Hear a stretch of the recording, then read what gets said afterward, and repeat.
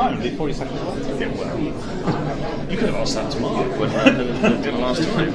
Are you going to use the microphone? No. Okay. Do you want me to? I'd switch it off, yeah. They didn't switch. They said something, it will just be a bit weird if I wander past. Yeah. I'll take this and then I'll... There you go. That's right, I've done it.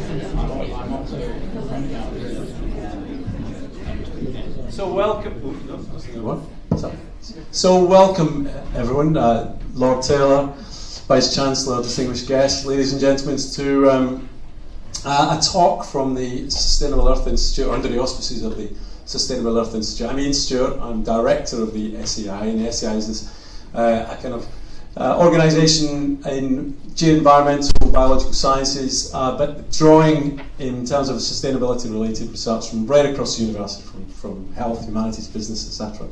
And we're putting on a number of talks that have a kind of local theme, but also have much further wider implications. Before I start, some domestics. If there's a fire, run. There's one there and there's one there. I'll probably go in that way. If you're nearer to that, we'll go that way. Smoking, best not to. And phones, if you can put one silent, you might want to tweet or something like that, but you can have them off. In terms of introducing our speaker, I'm going to pass over to someone who knows far more about it than I do. I'm going to pass over to Professor John Shaw. Thanks, Ian. Hello, everybody. Welcome back to those of you who have come to our regular sessions here that we do through Geography and the Sustainable Earth Institute. And also, would like to thank our support from the Southwest Smart Applications Limited, who's a company that's based here in the university, and it's very nice and generous of them to carry on supporting these sessions. So, you'll be aware, if you've been to the session before, we've had the Chief Architect behind HS2, we had the Managing Director of Great Western Railway, and now we've got another very distinguished speaker, a very familiar face to those of us who have lived down here in the southwest for a long time, Liberal Democrat MP for Truro and St Austell until 2010, when he stood down from that position and has since been in the House of Lords. Has been very influential working on housing and planning matters, been advising both the Labour government and then the coalition government and the current government as well. And his most recent work has been to do with what he's going to talk about this evening, which is garden villages. So without any further ado, as a geographer myself, I'm very much looking forward to hearing about this. So Matthew, welcome. Thank you very much. I'm not going to use the speaker system, and I'm not going to have a lot of slides, so you're going to have to put up with me and my voice, which hopefully is not going to give way during the course of the evening. And I've been thinking quite hard about how I want to organise my thoughts tonight, and I kind of want to give a bit of historical context where we are now, but I want to start by talking about what's up there, the housing crisis, because it's really important, I think, first to establish why I've become somewhat obsessed with this subject, since back in 2007 the then Prime Minister asked me to do a review of rural housing and planning, and that project I found really interesting. A lot of it was about changes around smaller communities and villages to give them the opportunity to be more sustainable. And some of the suggestions I made informed subsequent quite major policy changes.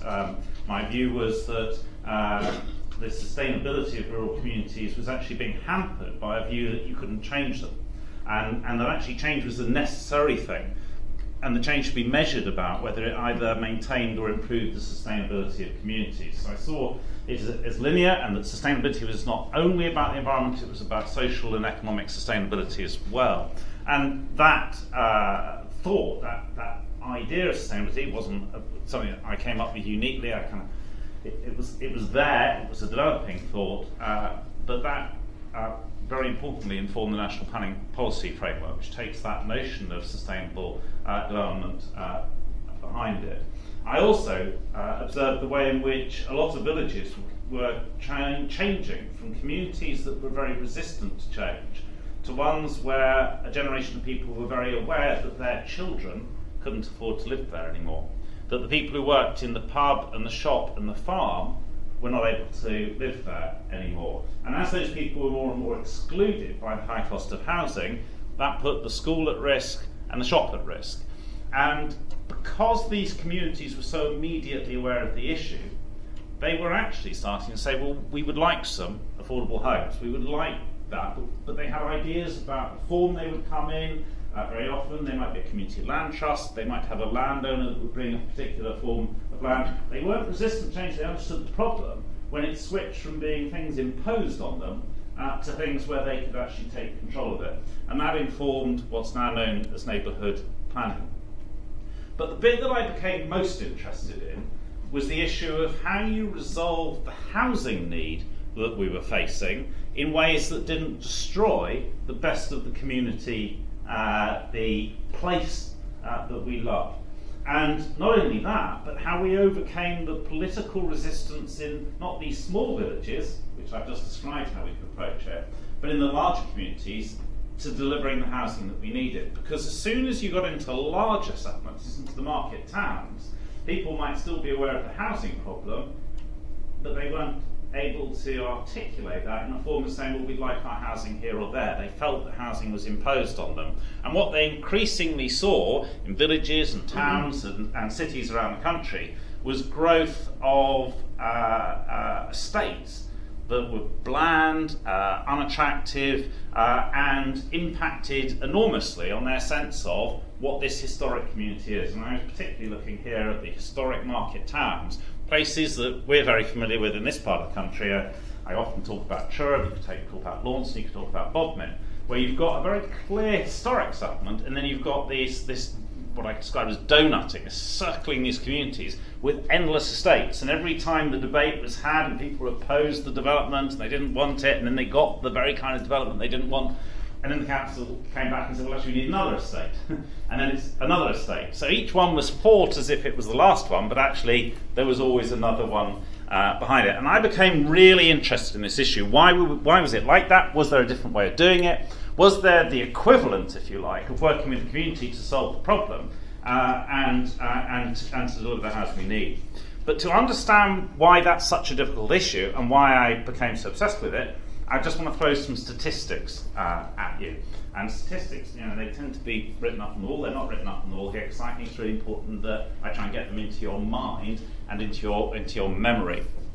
So this is why we have a problem. If you think about the period up to the Second World War, we had big growth in population. You had very, very big numbers of houses being delivered in the multiple hundreds of thousands every year. It was being delivered by the private sector, it was spec build, and it went all the way back to the Georgians. And you'd have streets where the party walls were built by the Georgians, and then you went along and chose your frontage and what your rooms were. Later on, you had the same thing with Victorian and Wardian spec build estates, where you were in direct competition with others, and they were being built in very large numbers, not always in brilliant quality, but what they did compete on was space and quality of design. The brickwork might not have been great, but the housing was actually very much tailored to the demand and the needs. But what people increasingly started, as you saw wealth increasing and mobility increasing, was what was described as the urban sprawl. So you got this sprawl out of the urban centres, and for us in this part of the country, you also started to see the coastline sprawl, the bungalows along the pretty bits of coast, where people were reacting to that, and they were saying that this isn't working, this isn't good planning, this is destroying things that we like. And so by the 1940s, earlier than that, you started to see people talking about fantastic placemaking, and that's when you saw the original Garden Cities ideas being brought forward by people like Ebenezer Howard, mainly to address, in that case, the idea that people shouldn't live in the urban slums, that you shouldn't have the polluting factory next to the home. And he started to set out things that led to Letchworth and Garden Cities. And I'll come back to that idea later. Post-war, you had a much more government-led process. You had the clearance of the slums, you had the results of the bombing, you needed large numbers of homes, you had a big population boom, you had the baby boom that I was born part of. And some very, very important deals were made that I want you to hang on to before I give you those statistics I was talking about.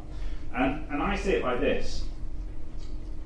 On the one hand, what we did was we started to control the way development happened. We started to say in fact, the right to develop your land was taken away from you. It was nationalised. You had to get permission to build. But particularly what we were doing was trying to protect places.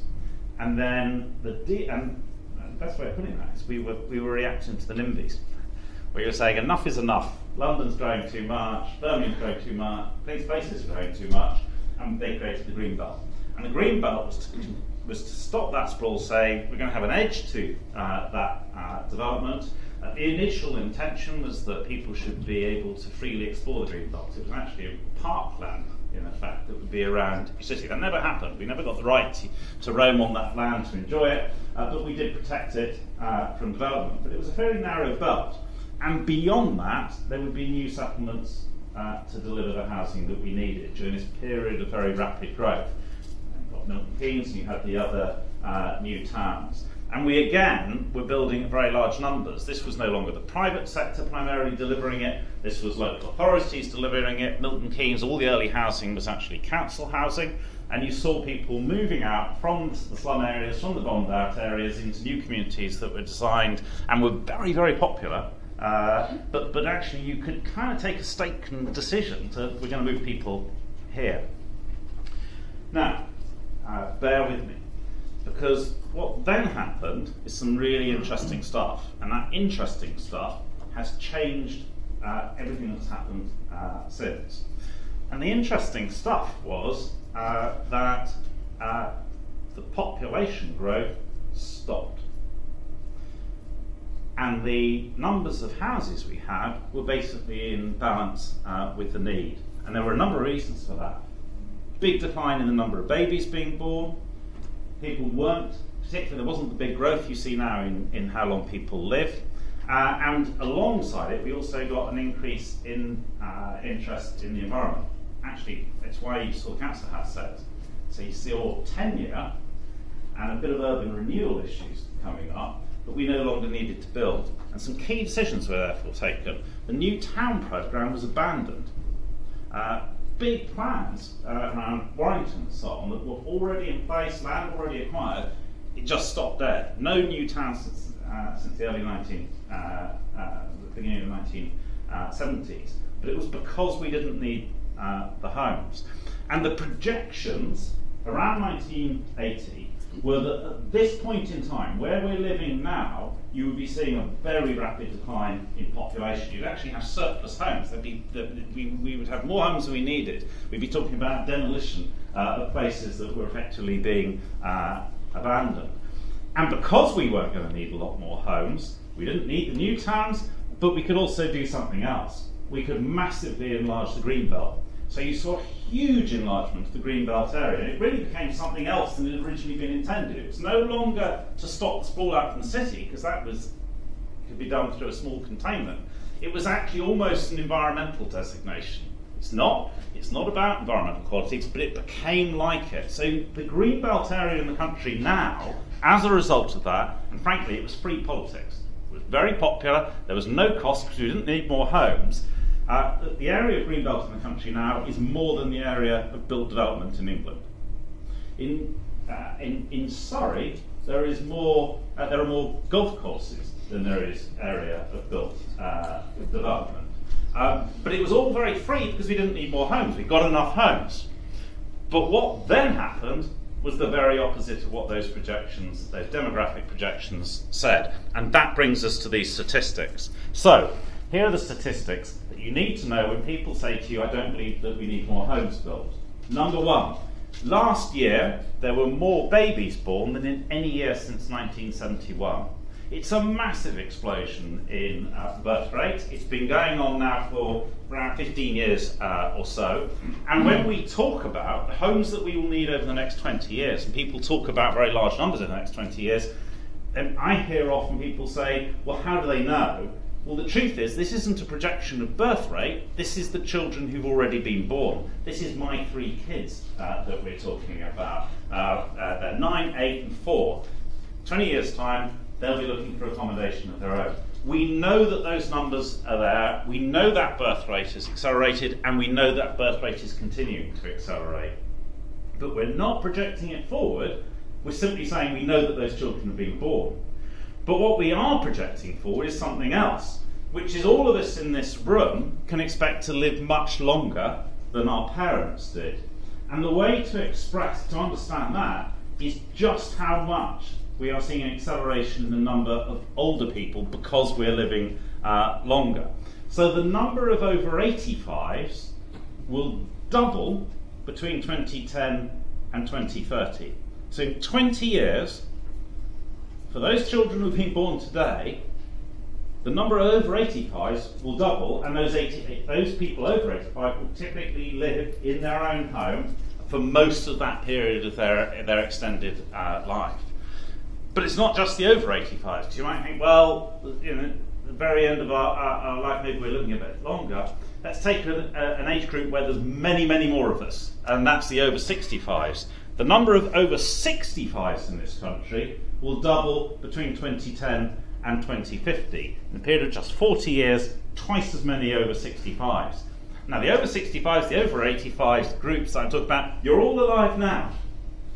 All alive now. Just as those children will be moving in to population during that period of time and growing up and starting to want homes of their own are already alive too. Now you can add to that migration internally from the declining economies towards the booming economies of the south. You can talk about the migration in from other countries as well. But actually the big driver on this is age and babies. And we see this directly impacting on where people are living. And two things are happening very, very fast there. The first is children staying at home when they ought to be leaving. So the group in the age 20 to 40, 750,000 more of them are living at home aged 20 to 40 than they were 15 or so years ago. But that age group actually predates the baby boom. So there's been no increase in the number of 20 to 40-year-olds, but there's been 750,000 more of them living at home with their parents. And when you ask the parents, do they want their kids living at home? They say no. And when you ask the kids, do you want to be living at home with your parents? They say no. Why are they doing it? Because if you're not building enough homes, and you've got an increase in the population and the demographics, and this is mainly driven by people living older at this stage, because we're pre-baby boom, of course the people who are excluded from the housing are those with no capital, because those who have capital push up the price of the limited number of homes. They go to the people who can afford them, and the people who are most likely to be excluded in that are young people who haven't got capital. They haven't got the deposit for the mortgage on the ever more costly home. So there you have it. And what do we think we have under-provided during that period of time? Well, we think it's in excess of 1 million homes, and we've got 750,000 more young people living at home with their parents. We have the evidence before our eyes of the problem. So we've massively expanded the green belt. We've withdrawn from the new town programmes. We're no longer creating new settlements. We got this massive demand forced through by increasing numbers of people who need a home, and we see a direct consequence, which is house prices rocketing up because those with the most money can afford it. And actually the decline in interest rates meant they could afford more monthly, and that just pushed up the house prices, and we see more and more young people unable to afford a home in their own right. So that's the crisis. And it is a crisis because of the numbers that I've described, and that is before we see this cohort of many, many more young people coming through the schools now, and you're probably aware of the difficulty of getting your children into local schools in many parts of the country. Those people, as they grow up, will now add to this problem, just as we are actually accelerating away the increase in age. And incidentally, the latest projections underestimate what's actually happening in practice on both the baby boom and on the old age and on the migration. So all of the things they're predicting in terms of how many homes we need, we're actually under-predicting by what's happening on the ground. What do we think we need? We think we need about 250,000 homes a year to keep still with this, but to do the backlog, those 750,000 kids at home, we probably need to add another 50,000 a year homes to start to eat into that backlog over the next 20 years. So we need somewhere between 250,000 and 300,000 homes a year. What are we delivering? Well, last year about 140,000 homes. The year before that, about 112,000 homes. In the peak year, before the recession in 2008, the maximum number we delivered was about 180,000. There are some different statistics on that. You'll see some that suggest 200,000, but it's somewhere in that range. So even when we had the most booming economy, we were well behind what happened. Why?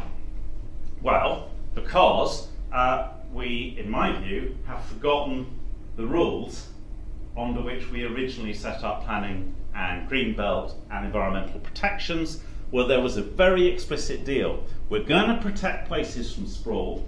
We're going to protect the more sensitive environmental areas. We're going to, if you like, do something for the NIMBY and for good planning, but we are going to create new settlements, urban extensions, garden cities, garden suburbs. We are going to plan for great new places, but that bit was abandoned.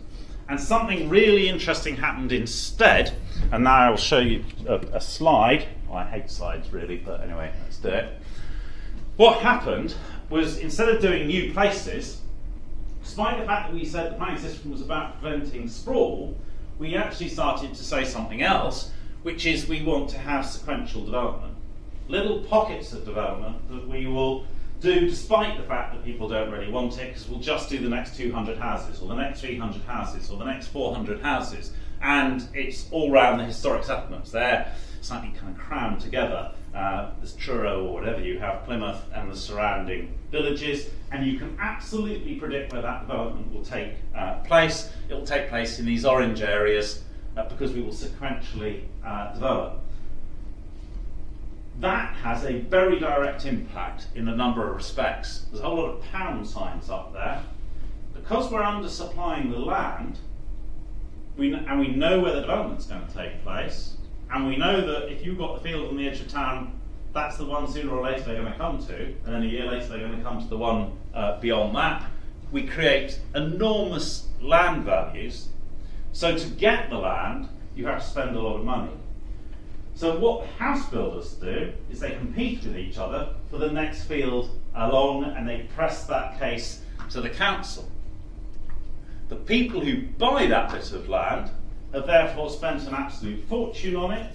So what do they have to do to get their money back? They have to build really small homes as densely as possible in very large numbers. A lot of people say, well, what we need to do is increase density. When I did the review back in 2008 and was looking at this, the government at that point had high density targets. They'd been trying to ramp up density precisely because they were not building enough homes. What it was actually doing was wrapping up the price and therefore wrapping up the density. We were actually building at twice the density of the government target that was itself twice the density that we had previously been building at. Extraordinary figure. By this stage now, where we are today, in our country, one of the wealthiest in the world, because we're squeezing the houses in to very limited amounts of land onto here, what we're actually building is smaller homes on average than we were in the 1920s. We're building the smallest homes anywhere in Europe other than Romania and Italy, where most building is apartments, and yet we're one of the wealthiest countries in the world. And we're actually, by 2008, we were building 48% of everything we built was an apartment. And it's still, well, that's declined a bit, it's still around 40% of everything we build is a flat apartment. Does anyone in this room have an idea of how many people want to live in a flat? Guess? 12%. 12%. The actual figure is 2% of the population wants to live in a flat. Half of what we're building is the very thing that people don't want to live in. You then say to people, well, what do you want to live in? And they're very explicit about what they want to live in. It's pretty much exactly what you imagine. It's a little house with a garden, not too big, but not too small, in a nice community, within easy distance of a school and shops and a pub, which has a real sense of community. What they describe is commonly known as a neighbourhood or a village.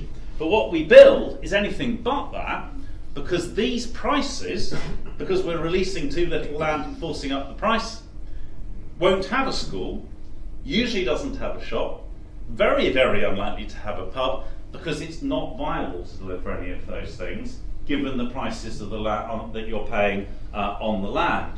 So what you get is those estates.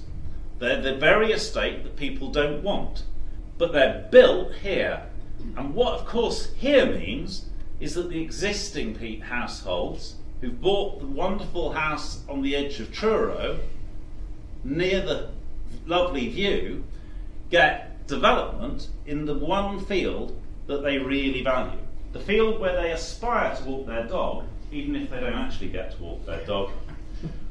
The field that actually provides the floodplain, the water runoff for the city, so you get increasing problems with urban drainage.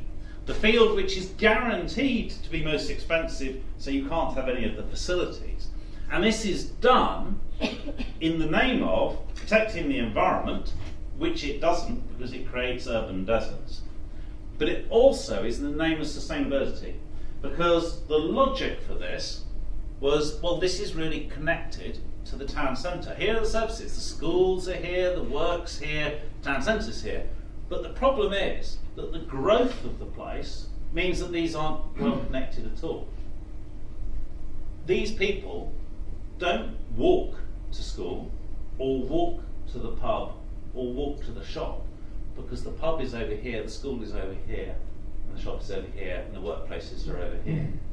So what you actually see, and we all experience, is massive congestion in the old built environment that can't take this, with everybody driving in and out of the estates on the edge. And you see the council landed with having to pay for the new school and pay for the GP surgery, but not knowing how to pay for it, because the landowner has just got themselves an island near Bermuda and a helicopter as a result of selling this land in Sussex, a plot of land outside a nice community in Sussex. Average price of a plot in parts of Sussex is now £500,000. That's not an acre or a hectare, that's a plot before you put a single brick on it. No wonder you can't put a pub there. No wonder you're trying to cram more and more in really densely. We say it's about sustainability, but it's the very opposite of that. It drives a lack of sustainability and ugly communities. But every time one of these is built, there's massive opposition. They say we're going to get a horrible estate. The developer says, no, it'll be all lovely. And they build it, and it's the horrible estate they were predicting. And therefore, of course, when you say we've got a problem with housing, we've got to give somewhere for our kids, they say, but what you're building is absolutely disgusting. We don't want that. And you'll notice what we've done is sketch out here something that looks remarkably like the Greenbelt, doesn't it? Only now it's not the Greenbelt, it's the desert that we're creating of these sequential estates. And each battle that's fought on them predicated on the idea that it's the last one. Now, when people defend this approach, what people often say is, but we have to do this because we're an overcrowded island. And we just can't afford to build something, a new village like that, because we haven't got the space for it. We need to build at high densities or we'll be concreting over the countryside. So here I come to a couple more statistics, and I promise there aren't very many. I really do think you can hold on to them. England is 9% developed.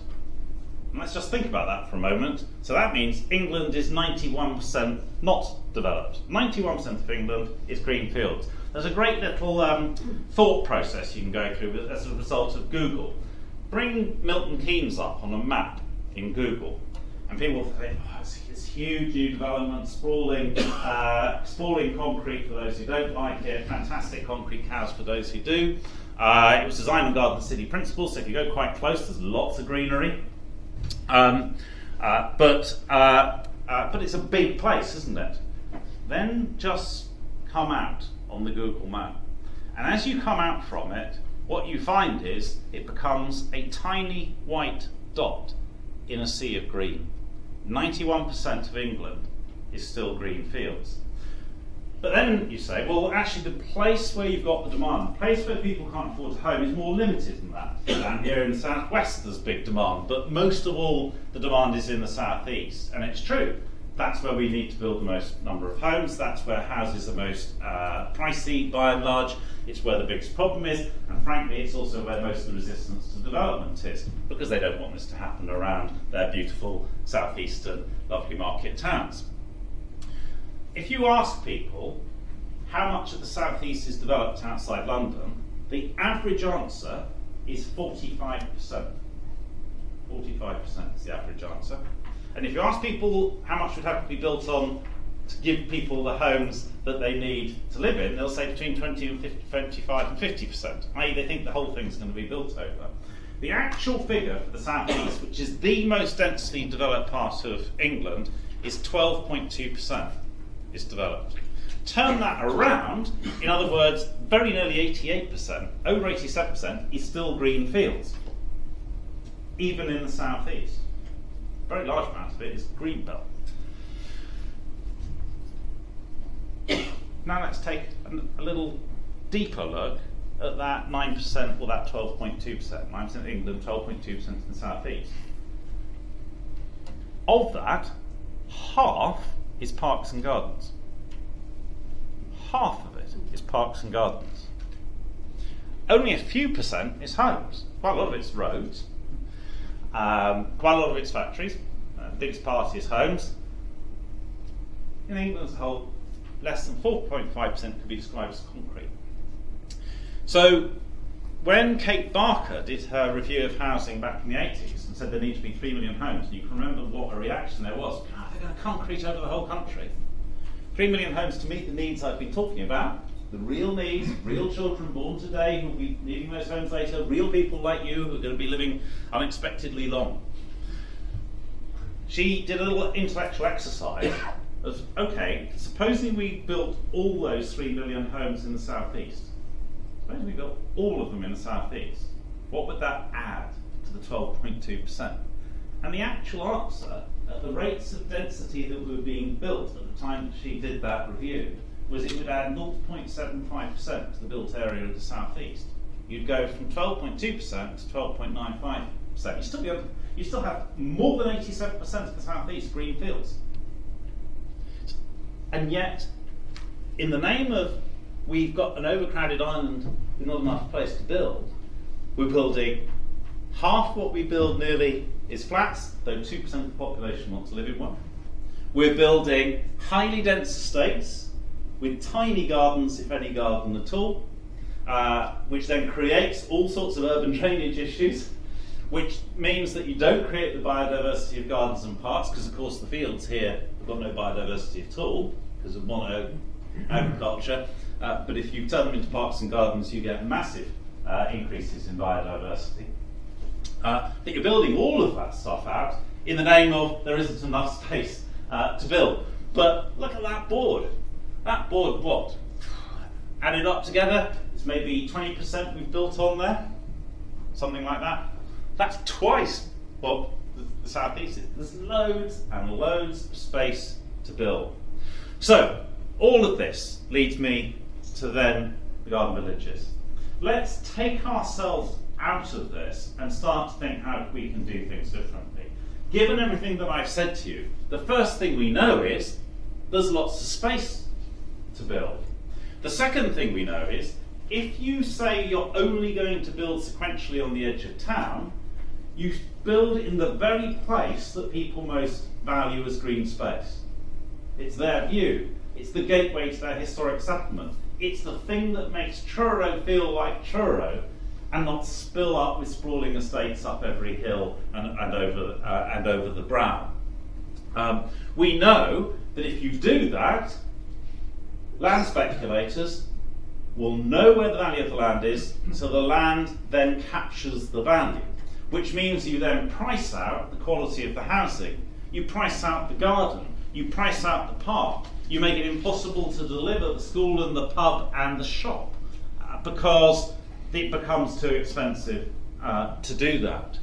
You then end up with massive resistance to development because nobody wants that built in the places that they love and care about most.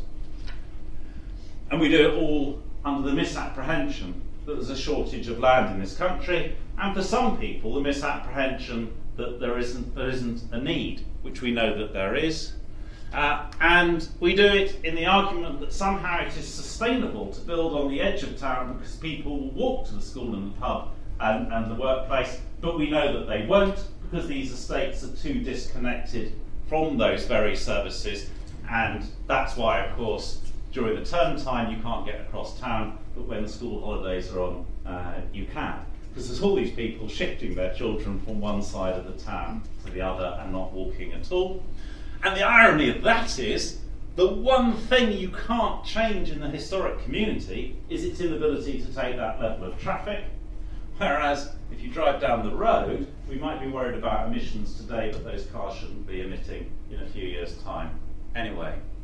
So, we're doing it in the wrong place, in a way that is guaranteed to be unpopular, is guaranteed to lead to undersupply of housing because people will resist development, and which isn't sustainable in the first place. So why don't we do this instead? So we've got our historic community. We've got that green area around it that we can now protect. Mini green belts, if you like, not for London, but for the historic settlements we like. If we want to build something, because it's a great proposal, we can. But the landowners here can't assume that they'll get development. So if they don't offer something fantastic, they don't even get permission. But what we can do is decide, we've got some villages around, let's add a village here, or let's add a village here. What can this allow us to do? Well, let's go back to the New Towns Act. What the New Towns Act did in an era of big government was take decisions to build big places. But now let's take the world as it is today. Anyone know how far the average person moves when they move? What do you think? How far? On average? 10 miles, 2 miles. It's 8 miles. It's 8 miles, about right. So, actually, creating a big Milton Keynes and assuming everyone's going to go there isn't going to work in the world as it is today. You can't decamp London in the way that you used to. What you need is to create places for the children of the people who live here in their lovely old houses where they can afford to live. What the New Towns Act did was allow you not to pay hundreds of thousands of pounds just for a plot before you built a single brick. It allowed you to buy this at agricultural values. In the modern world, what my proposal says is, well, we won't force people to sell at the last penny of current agricultural value, we'll give them a bit of an uplift. It's going to take that guy's farm, let's pay him twice what it's worth. He can buy twice as good a farm somewhere else, or probably actually it's his exit into retirement from the farm in practice anyway. What we do by capturing that agricultural value is now suddenly we can transform what we deliver. It's not that you couldn't do a garden suburb here. This is going to cost you too much. Catch this at values that are realistic and which they would sell for anyway and give them a bit of uplift. And now suddenly you can do something extraordinary. You can create a development body that is charged with doing these three things. Number one, creating and planning a fantastic place. So that planning stops being about development control, stops being about, well, you can have this little estate next and we're going to fight that one and we're going to do this one on appeal. You can actually start to create wonderful places again. It's what most planners went into training on planning for, but then it gets knocked out of them because it's not what we do. But it is what they intended when they introduced the Planning Acts and the Greenbelt, but assuming that you'd be creating new places. What that body does is it acquires the land and then it uses its ability to sell plots at a reasonable level, not an extortionate level. The difference in value allows you to build the school, the GP surgery. Your land is cheap, so there's nothing to stop you having good-sized gardens because effectively they come for almost no cost. There's nothing to stop you having fantastic parks because they come at very little cost. You can put in place workplaces, you can put in place your duck pond, you can put in place a cafe and shops that don't have to show Tesco-type rents because you can make it part of your social infrastructure. So you can create the things that we all enjoy in historic villages and towns. A run of shops that includes local employment. That brings me to another slide. So, Eynsham is a little market town, it's a little village outside Oxford. Picked effectively at random. The guy who was doing these slides happens to know it, so that's why he picked it. A number of places around Oxford, places like Kidlington and Witney and Abingdon have grown quite fast because Oxford is itself protected by a green belt, but there is massive demand for homes, and what's happened is various communities around Oxford have grown because they haven't created new settlements. But Eynsham has been not much development. If you went there, you'd recognise it from 20, 30 years ago. There are some new estates, there is some new building, but nothing very great. Total number of houses, 2,050. Population, 4,650. The extraordinary thing is because there is an historic built environment, there are little shops and premises that are cheaply available to rent. The result of that is the number of businesses in Eynsham, in a population of 2,050 homes, 4,650 people, is over 250 businesses. There's a hairdresser's, there's a flower shop, there's a grocer's, there's a general store, there's a school, of course, all of those things. You can call it an enterprise community. By capturing, if you created a new village here or here or here, by capturing the value, you can put in a social infrastructure investment, all of those things. You can create a fantastic place to live. There are over 100 community clubs in that small community and various spaces for them to meet. So now we have the ability to create a settlement that will meet exactly the description of the places that people want to live. By giving local authorities the choice of acquiring land that way, you also depress the value of the land around the existing settlements. So you have choices about where you create these great places, because you can do it as an urban extension as well, without having lost all the value to the landowner, because they have to compete with this option. You hear a lot about garden cities. What I've been saying is don't make them too big. Because people don't move more than about 8 miles, actually you don't need places of 30, 40, 50,000. You don't need to build Milton Keynes. And Milton Keynes is really hard to build because the infrastructure costs of doing that is enormous. You need to be on the main line railway. You need a dual carriageway to service it. You need a massive town centre before you've built it. But most of all, because people only move 8 miles, it takes forever. Milton Keynes, even decanting people out of London, never built more than 1,800 homes in a year. So a decision to do a place of 80,000 homes doesn't touch the need for the 250 to 300,000 a year homes that we need. You need dozens of them. But these little places can deliver at 500 units a year quite easily, particularly if the value of the homes, the cost of the homes is quite low because your site plot costs aren't high because you've captured the value of the land, even after making a great place. And we know that because just up the road at Exeter, they went down this route with Cranbrook. The problem with it is that they paid a lot for the land. So they haven't been able to do the great placemaking because the captures. But even then, it is building out at 500 units a year because people can't afford homes in Exeter. So it is offering young families without a lot of capital the opportunity to build a home, and it did build a school right at the start. So the most essential piece of infrastructure for young families was delivered. But the lack of capture of the land value has reduced the quality of the placemaking that you can deliver at 500 units. So just 3 villages of 1,700 homes will give you a primary school, 5,000 homes will give you a secondary school, broadly speaking, and a good range of shops and facilities if you can do that through this infrastructure investment. They can be building at 500 each, so just 3 small communities being built in a Devon or Cornwall would be building at the rate that a Milton Keynes, a decision to build a city of 80,000, would be building a year anyway. And when you've built one village, you can choose to build another. But these villages, being small, have another advantage, which is they don't need a big connection. That road or this road would only be single carriageway for these size of community. Most of the movements can be internalised. because the school and the shop and the pub and the workplaces can be within that community as well. And traditional communities actually internalise a lot of their movements. Modern estates don't, because they don't have all those facilities and workplaces built into them. So actually the movements will be minimised, but we know they'll come into town for the cinema and the Marks and Spencer's special and the better clothes shops. But we don't mind them driving down this road, because in a few years' time we hope they're going to be in electric cars that aren't polluting anything. What we do want them is to stop here and not drive into town.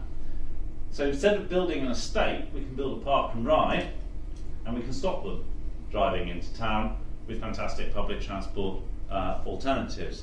So we minimise the problem that we don't want and can't solve, the congestion. We internalise as much as we can there. We create a great place to live.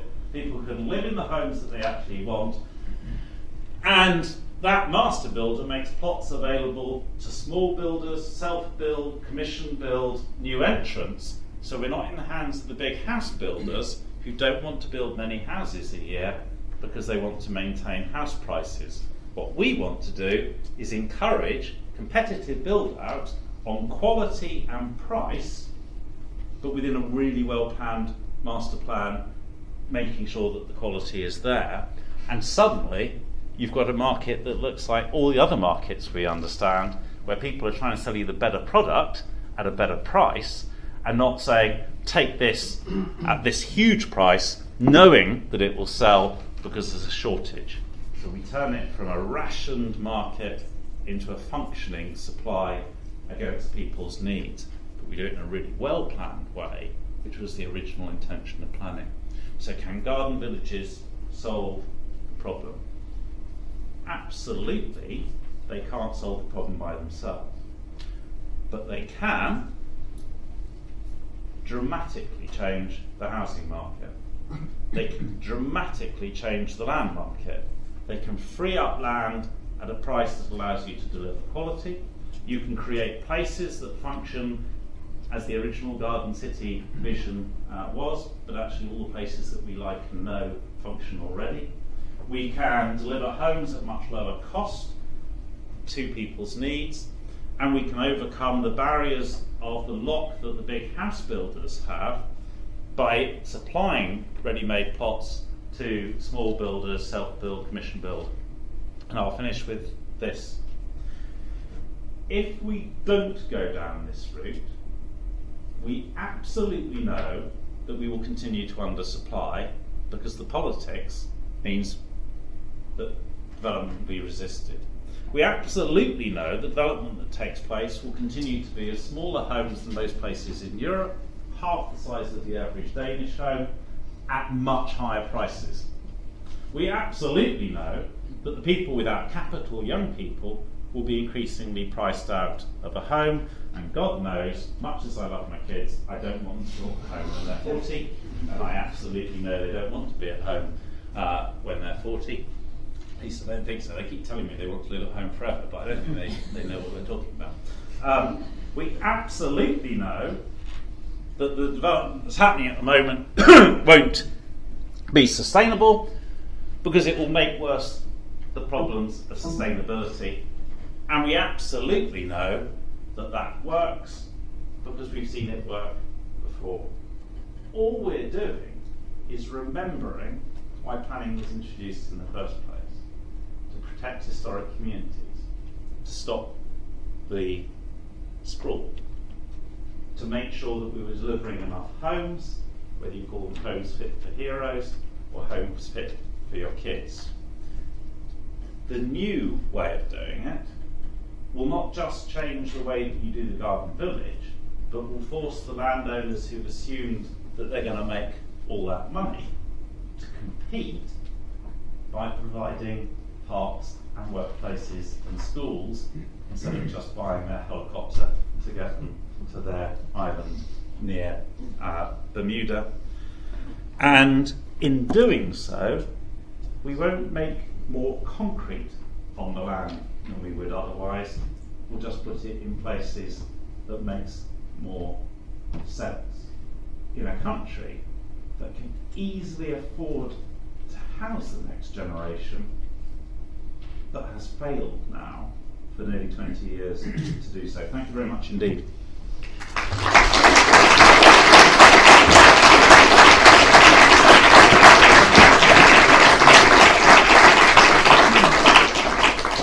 Thank you very much indeed, Matthew. That was a fascinating, compelling talk, an argument extremely well structured and put across. And now, of course, you'll no doubt be burning to ask lots of questions. So I've got the privilege of chairing this question session. My glamorous assistant over here, who has the roving microphone. So who would like to kick off with a question? Gentleman at the back, and then Jeff, and the gentleman there. All right.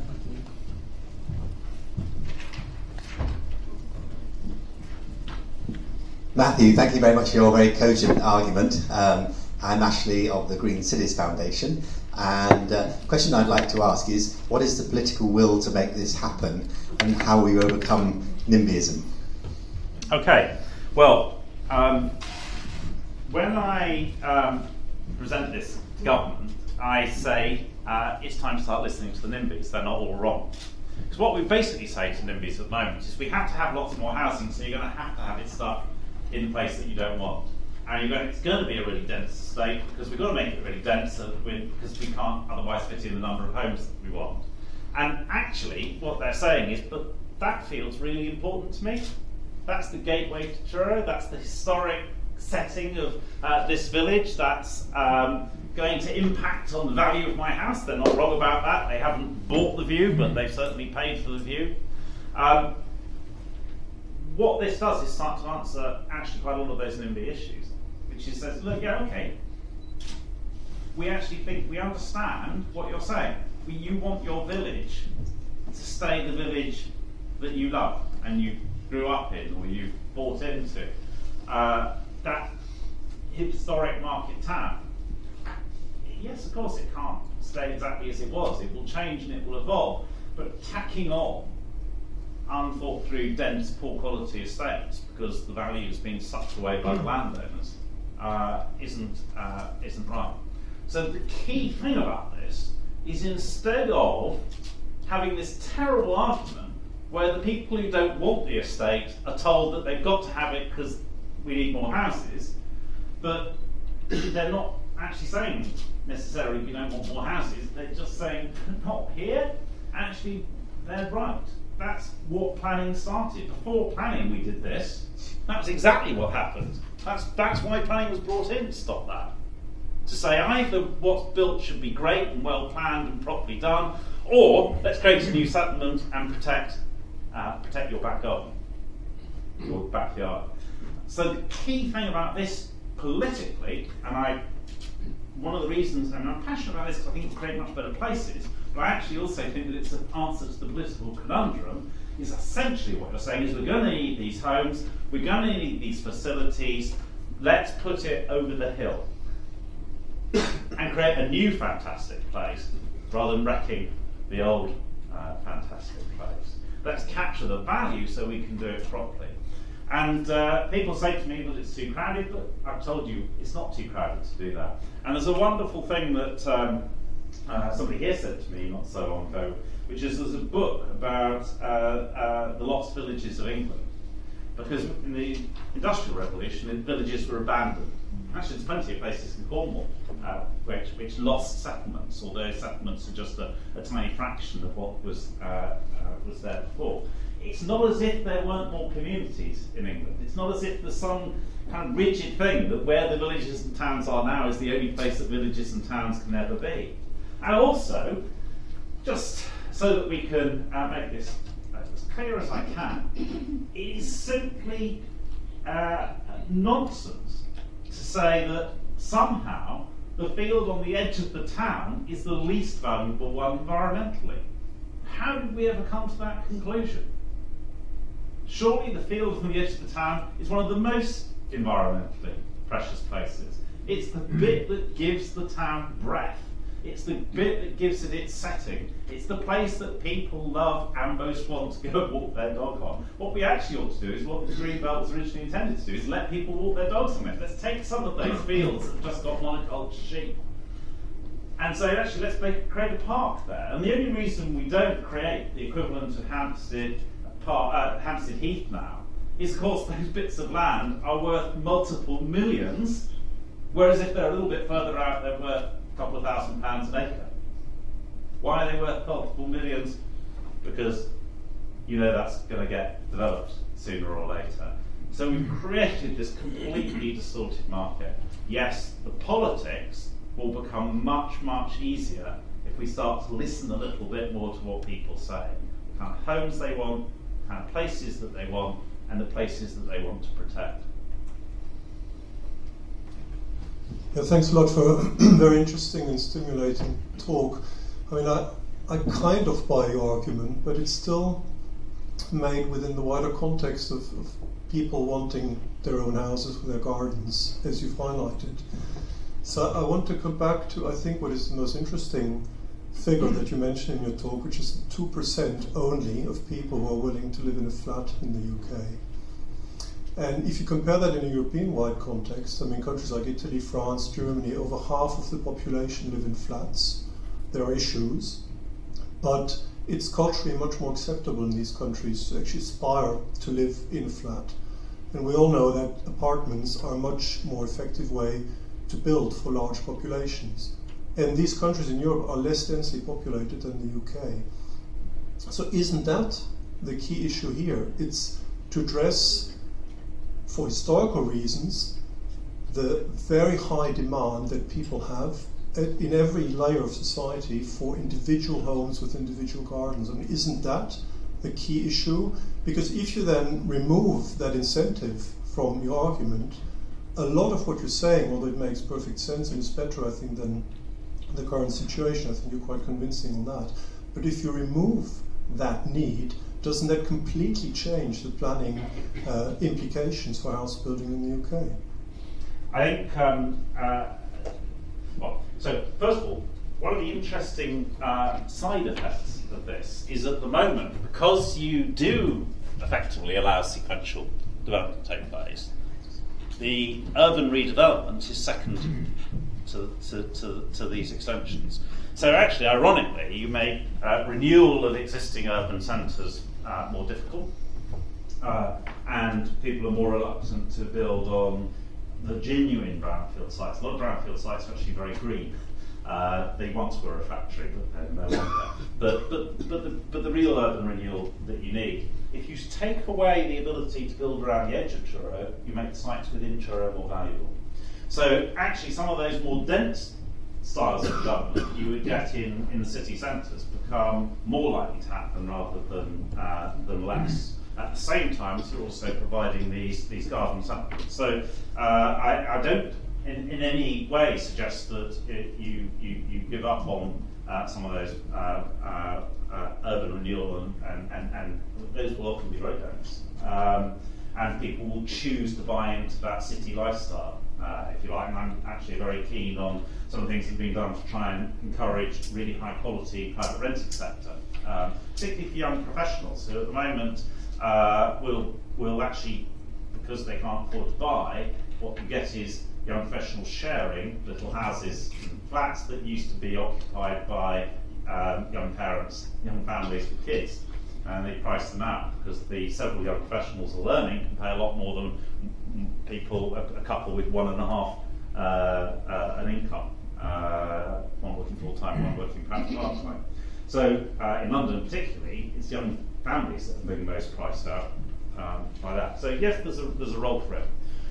But I would really challenge you to ask yourself, on what grounds would we say to people, well, you shouldn't be living in houses with gardens, you should be living in apartments? We're not short of land. We're not short of income to pay for this. Is it actually an unreasonable thing that people should live in places that they aspire to? As I said, they're very clear about where they would like to live. There's a period of their life, and so when they, as I said, young professionals actually will say that they like city living. They're very happy to live in flats. Fairly obvious why. They haven't got kids. They're not worried about turning them out into the garden. They're pretty happy to go off to the park if they do want a bit of space because they can freely travel and they've got lots of money, so they don't actually spend much time in the apartment. Once you're a mum with a kid and you're spending perhaps half your time at home, and particularly if, like Vicky and I, you've got little boys who go completely insane if you can't turn them out into the garden.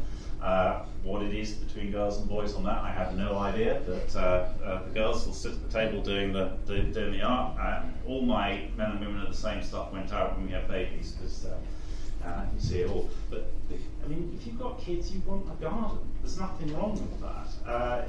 You want to live in a community that you can walk around and it has a cafe with a pub, and you can buy a newspaper and you can feed the ducks for your kids and have a coffee with other mum from the school when you drop your kid off. These aren't things that are unreasonable. We're not short of space, we're not short of wealth.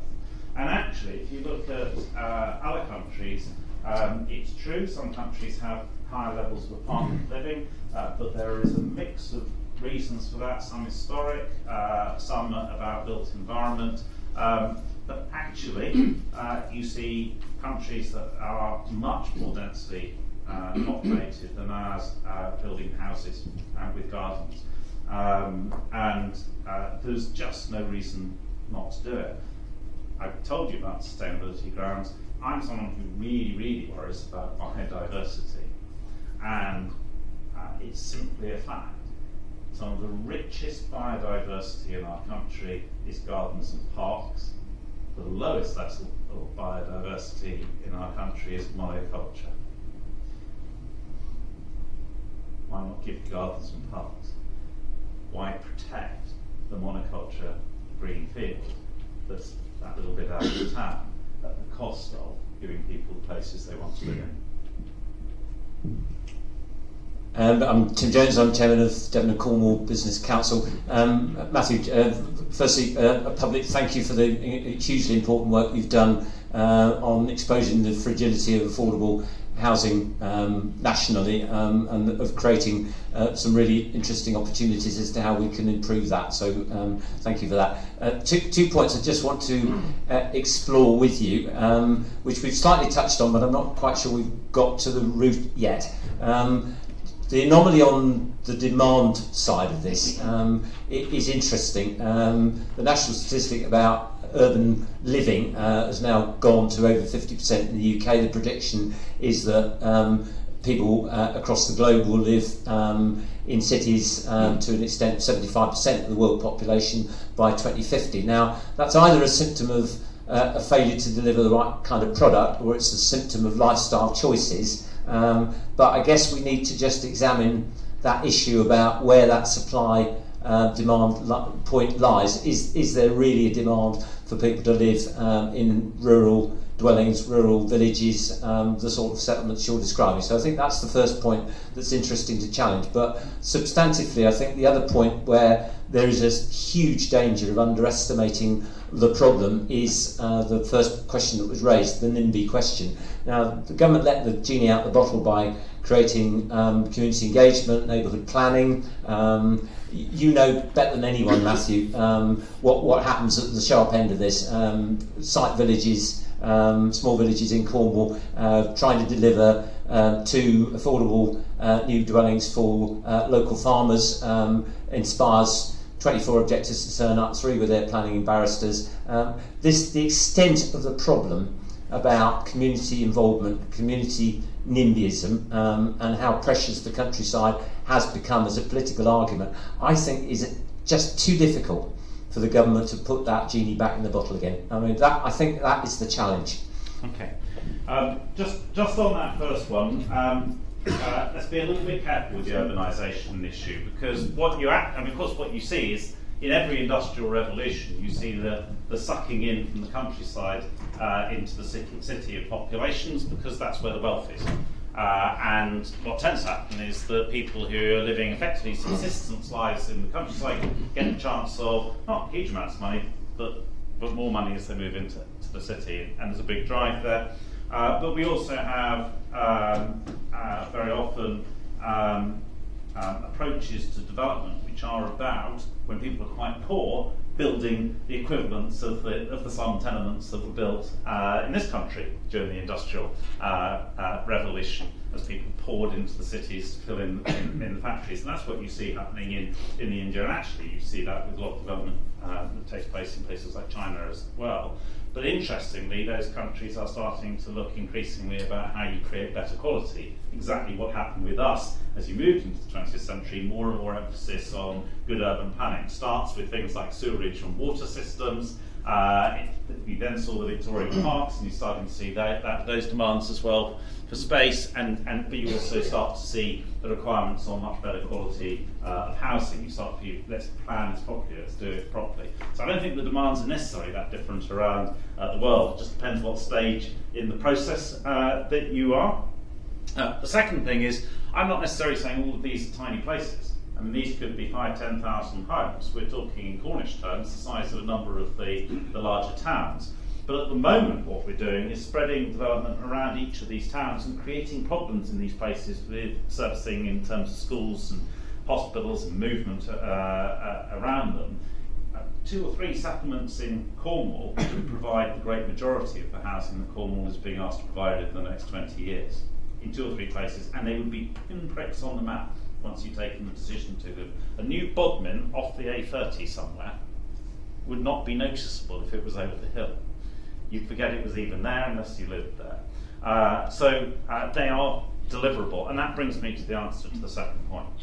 If every settlement in Cornwall of any size is under this threat constantly, if every time a development takes place it's treated as a great battle, as if that was the last development that would ever take place, and then when it happens there's another one, and then there's another one, unsurprisingly you get massive opposition, because every community is being impacted by this development.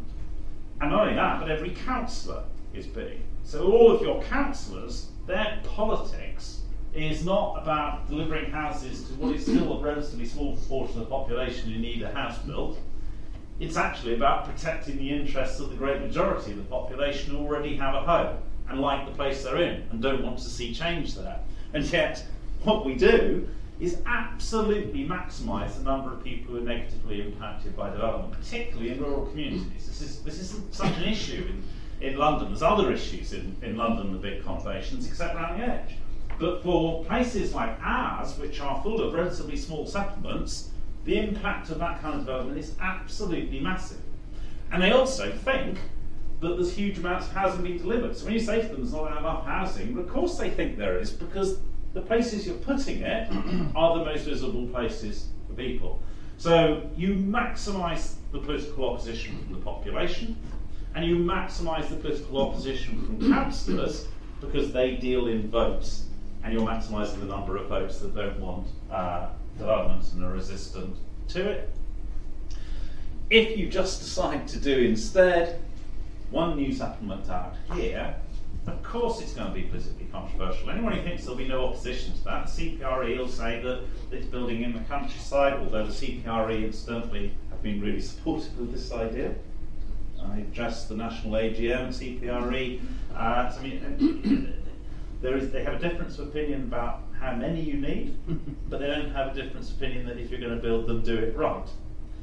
They've been really supportive of this. But you will get, if you're on the CPRE, you may get a local CPRE group who's against it. You will certainly get some people who live in some old farmhouses here who are absolutely beside themselves. And in my proposals, I say, well, let's compensate them.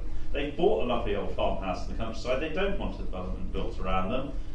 Currently, you buy all the land around them and you strand them in the middle of it, and for years they're going to see development around them. It's the very thing they didn't want. So let's give them a bit of compensation. Say, either buy a nicer house somewhere else, or at least stay here and get your mortgage paid off. In terms of the cost of the settlement, it's negligible, but at the moment we treat them really badly. So that's part of the package. So they will still resist probably, because they love the place, but at the moment we treat them really badly. They're not wrong in being so resistant. When they hire a barrister, it's because they have paid for that view, even if they haven't, as I said, bought it. They have every reason to fight it all the way. But most importantly, if you do the one new settlement, or the 2 new settlements, or 3 new settlements in Cornwall, the great majority of people aren't actually being damaged by that. The great majority of councillors haven't got people complaining about it. And you've got the chance, once you've shown how you do it, to show that these aren't just housing estates. We can actually create something that is a really great place to live. We used to do that. It seems to me the most appalling failure of imagination to think that it's not possible to create great places anymore. The people who built Lemon Street in Truro didn't think we can't build on this open hillside above the port. They thought we're going to create this fantastic Georgian avenue as for people coming from Falmouth down into what was then the town of Truro. It was something they were proud of delivering, but they weren't paying £500,000 a plot. That's how you overcome it. But do I think that there'll be no opposition? Absolutely not. Why should there be no opposition? Of course there'll be different opinions, but what we do at the moment is make it virtually impossible to deliver, except, frankly, over people's dead bodies. What actually happens is people get development they didn't want. When councils approve it, they've ignored the community almost always. When what actually lots of councils do is they actually let it go to appeal, so that it's not their fault, it's been imposed by the government. It's lowest common denominator politics. They are promised great development, which then on viability arguments, all the nice stuff is stripped out. So of course we get massive opposition, we can improve on that, but at the very least, if we do build against opposition, because we need to, at least we can think, well, we've built something nice and good and sustainable, and it's what people want, and will be great for the families who live there. What we actually think at the moment, let's be honest, when the councillors approve that new estate, they don't think they're creating something fantastic most of the time. They think they're doing the numbers because they have to, and it's the least worst option. Ladies and gentlemen, time marches on. And so, the gentleman in the green jumper had a question for us, so if you could speak to him first when you have the wine, that's afterwards. Or maybe it's just give you a glass of wine. Yeah, exactly. Can I just say, just to say a little plug? Of course. Two little plugs, really. Number one, if you're interested in any of this, there is a policy exchange document, Garden Villages, that sets this all out much more coherently than I probably did tonight.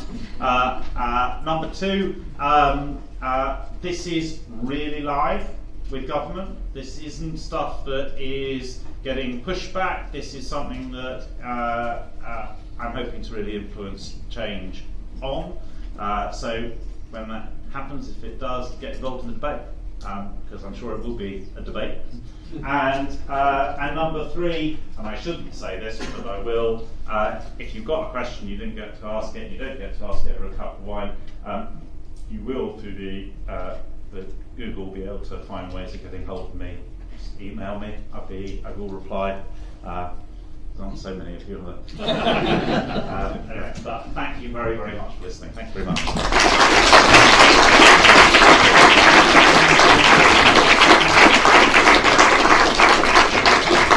You've kind of stolen my thunder there, Matthew, by getting a round of applause, because I'm delighted to be able to propose a vote of thanks for your talk. It was passionate, it was informed, it was well structured, and it's amazing, he's a politician.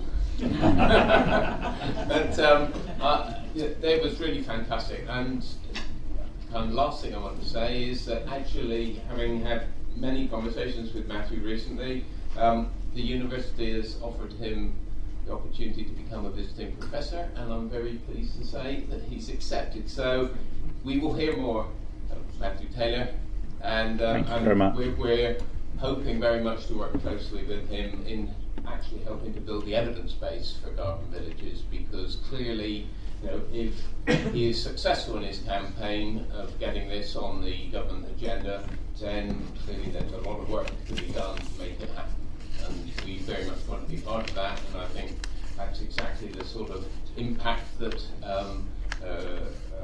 research evaluations are looking for. The university is getting involved in research which leads to things happening. So can you join me once more in thanking Matthew for